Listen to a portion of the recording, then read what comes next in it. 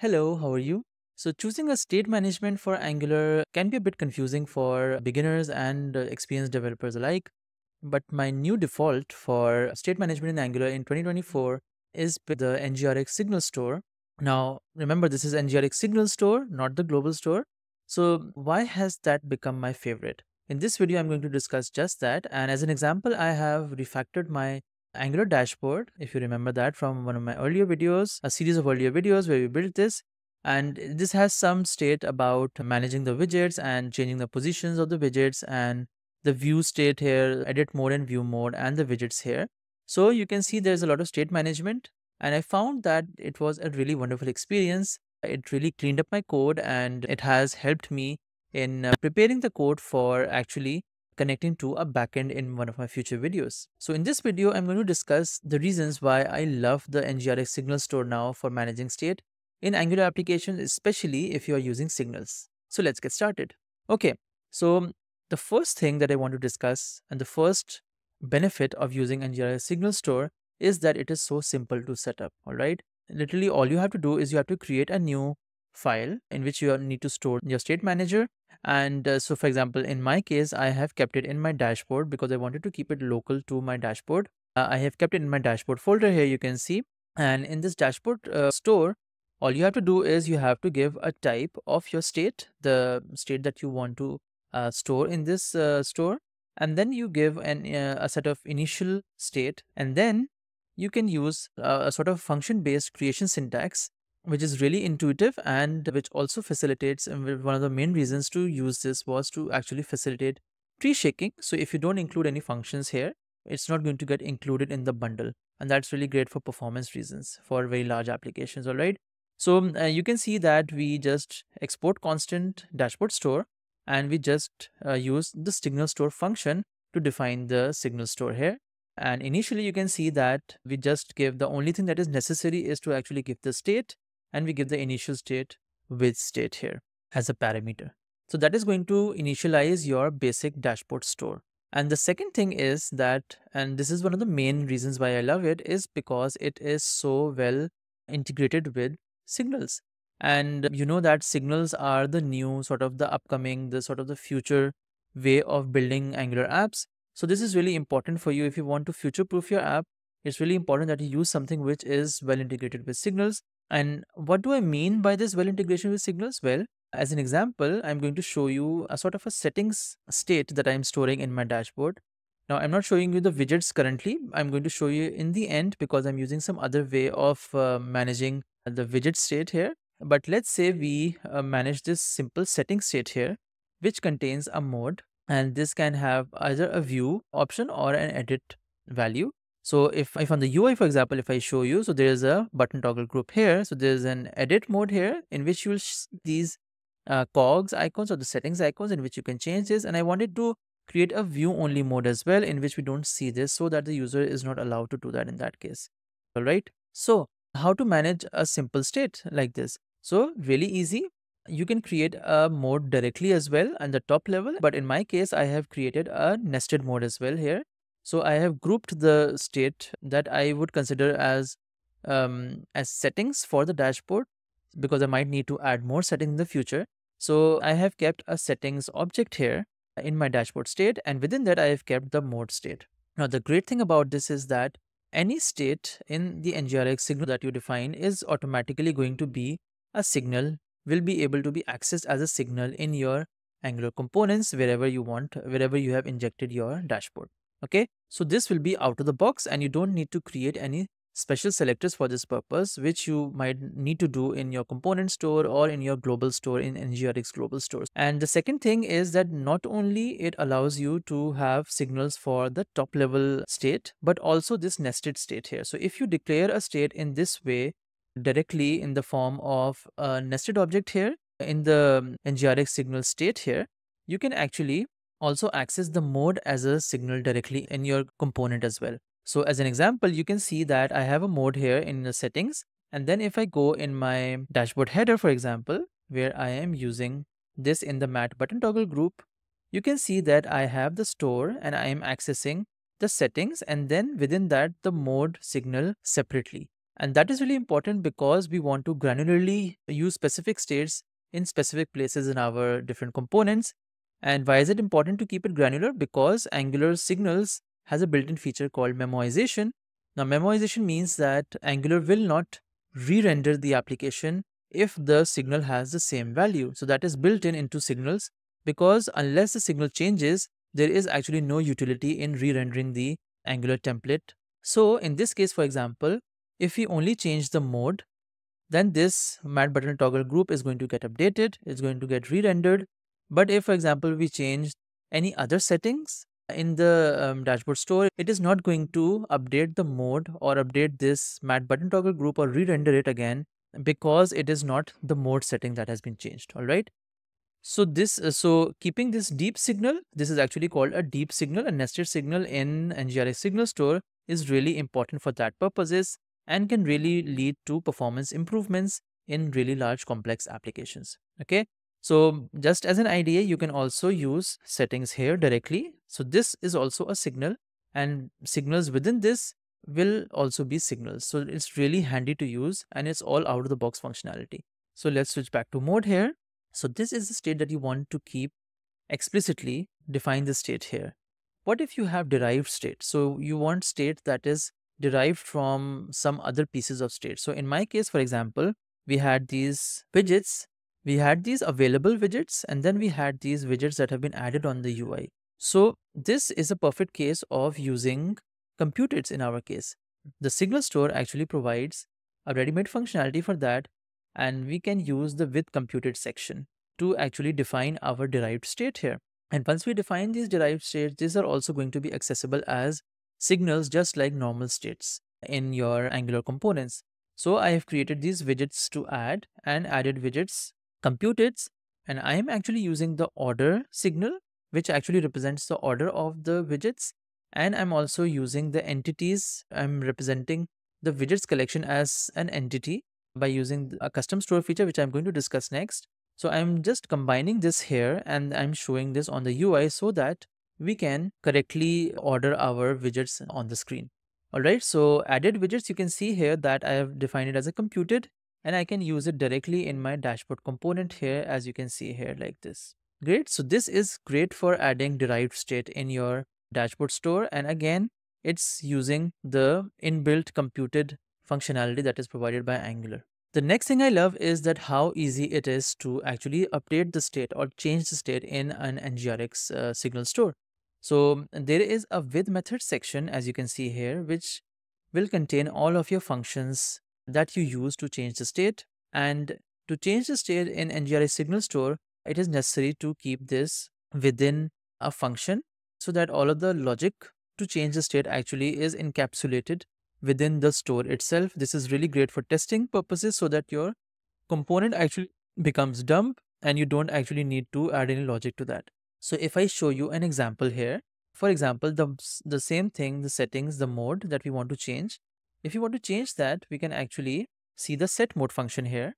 Now you can see that it's a simple function, and this path state is basically the main function that we use to actually update the state in the NgRx Signal Store. So you give the store as the first parameter, and the second parameter you can give, or second or third, you can give any number of updaters that update the state, or you can also give the direct object itself. And this is, since this is path state, it's only going to change that portion of the state that you have specified in the object here. You don't need to give the whole state here. Okay, so really simple. And since it's a simple function, you can simply call this as an example. You can see the dashboard header. I am calling this set mode directly in the change event handler and passing in the new mode value. All right. So really simple to use, just like a function is. You don't need to call any actions as you need to do in Redux. So it's really quick to implement and it's quick to use as well. Okay. But that's not all, because you can have different types of methods. So this is a synchronous method because it is directly changing the state without relying on any network requests or anything like that. But for example, if you have the fetch widgets, you can actually convert this into an async function as well. And you can add a wait to this, for example, if it allows that. Well, currently it doesn't allow it. So you can have asynchronous functions and you can have synchronous functions, and you can also have reactive functions, which I'm going to explain in a bit. But before that, you can see that we can convert this fetch widgets to async, and then you can use it just like a normal async function in your component if you want to do that. All right. And then above here, you can see that I have also refactored the service, which previously was encapsulating all of the things in one place. I have divided it into a data service and the dashboard store. So the data service is basically just responsible for conducting network requests. And now in this case, I'm just saving this in local storage for now, but I'm going to refactor this in the future versions, hopefully with you guys, to actually convert this into a real application with integration with the server side. So in a Signal Store, you can actually provide any of the service just by using the inject function here, and you can use any of the external services that you would like to use to fetch the data or save the data. So I'm using this data service here, for example, to fetch the widgets, to fetch the order of the widgets, and then I am also using it in the save widgets here, as you can see, and the save order here. Now for the save widgets and save order, notice that this is an Rx method. Now an Rx method is a reactive method. The special feature that an Rx method provides is that it can actually listen to changes automatically. So if you, for example, send in an Rx method an observable or a signal, the function is going to get called whenever that signal changes or whenever that observable emits a new value. So it is reactive. So in my case, for example, I wanted to save the widgets whenever the widgets collection changed in my application, because I wanted to save it to the local storage.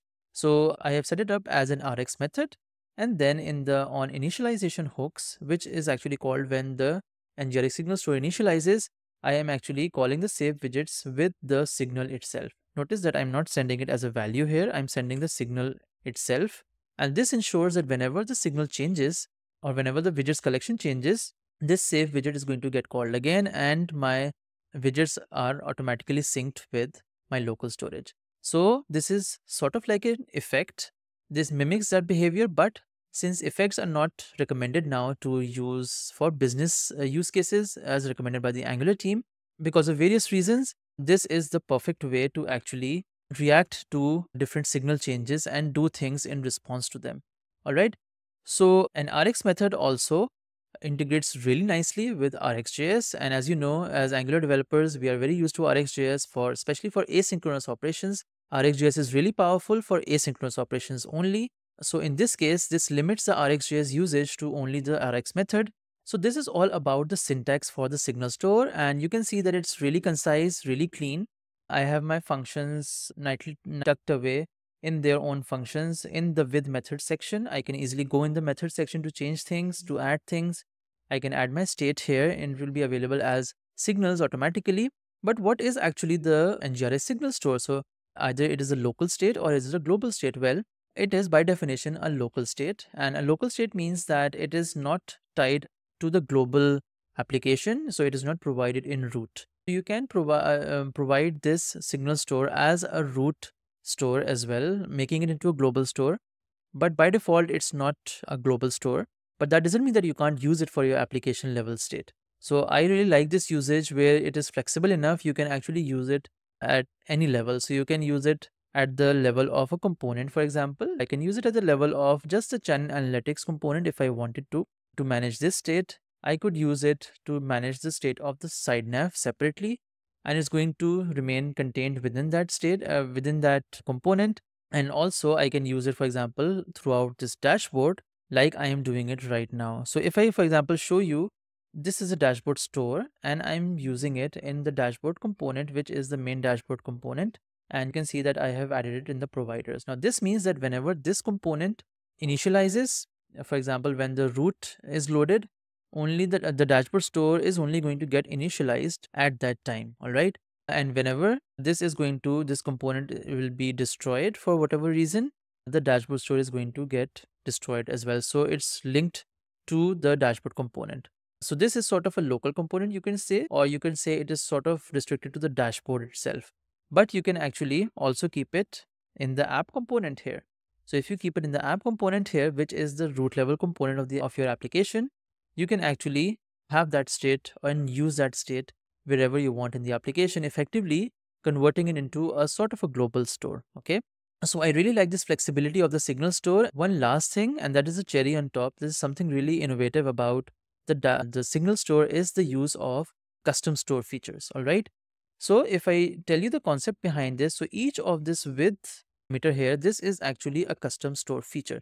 So each of this width parameter basically adds a set of state and a set of methods and functions to the store that you want. So you can actually create, using this same methodology, you can actually create own reusable pieces of state management that you can keep in some other file, and you can actually use this in multiple stores. You might be wondering why I don't explicitly define the widgets state here, or the widgets that are shown on the dashboard, is that I am using the built-in entities custom store feature NgRx Signal Store. So there is with entities custom store feature here, which is really useful for handling collections in NgRx Signal Store. So it encapsulates all of the CRUD operations that you need. And since in my widgets, I was actually just doing the same things. I was creating a widget, I was deleting a widget, I was updating a widget. So I decided to use this to actually make my code more concise and clean. So I'm importing this, as you can see, from NgRx Signal entities, all of these, and the with entities custom store feature. This comes bundled in with the NgRx Signal Store, so you can use it whenever you want to. You can see here that I have declared a with entities and I have given a widget as the type. So it is going to be a collection of widgets. These widgets actually represent my dashboard widgets, the widgets that have been added to the dashboard on the UI. Not these widgets, these are going to be just derived from these added widgets by simply removing the widgets from the whole directory of the widgets that we have. All right. So if you go back to the with entities, you can now see and you can now make more sense of the code here and why I have entities written all over in different places. Now these entities basically represent the widgets that I have added. And in the with method, you can see that I am using the update entity function of the custom store feature. And so this custom store feature, once we added this, all of these method, update entity, and all of this state called the entities and the entity map, which is actually a map of the collections that we give, these become accessible to any of the methods that you need or to any of the computers that you need. This is a state that the custom store feature adds to your Signal Store itself. All right. So it's really nice way to encapsulate some common functionality and then use it across different Signal stores for your different components. Okay, so you can see that I'm using update entity. So it has really simplified my code a bit, and I had to refactor my code a bit to separate out the order of the widgets because it was difficult to encapsulate the order also inside of that. Previously, we were using just reordering of the arrays, which was a bit difficult in the entities collection pattern. So I have kept the order separate, and in the added widgets, I am just merging those orders, combining them with the entity map and getting each of the entities from the collection and then showing it on the screen. So all in all, it has really resulted in clean code. And if you want, you can also create your own custom store features. Okay, so this was all about the NgRx Signal Store. And I hope you got a good grounding, a sort of a basic overview of all that the NgRx Signal Store has to offer. So in one of the future videos, I'm going to take this further, this refactoring further, and I'm going to add some real functionality to the dashboard service so that we can actually save our widgets and we can get our widgets from the server side. And also in a future version, I make it specific to the user. So for example, if I log in, I'm going to get a different set of widgets. If somebody else logs in, he will get a different set of widgets on my dashboard, just to showcase the kind of things that we can achieve with the framework that I have for this Angular dashboard. All right. So if you want this latest version, it's updated on my shop. You can get this latest version. And if you get this right now, you're also going to get all the future versions for free. So if you're interested in such a project for your own projects, the link is given in the description. All right. So thanks for watching, and I hope you like this video. Please like and subscribe to the channel if you have not already, and spread it and share it with others so that others can also benefit from all of this information. Thanks for watching, and I'm going to see you next time.